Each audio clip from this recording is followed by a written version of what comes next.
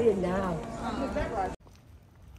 So our dog Logan, a 14 or 15-year-old Brittany Spaniel, got to the point where he can't really walk that well anymore, or he can only walk short distances, so we got him this dog stroller. So this stroller is made bespoke for dogs. You can carry some of their stuff below, and we'll take Logan out and walk him, and then when he gets tired, we will put him in the carriage so he doesn't need to walk the rest of the way.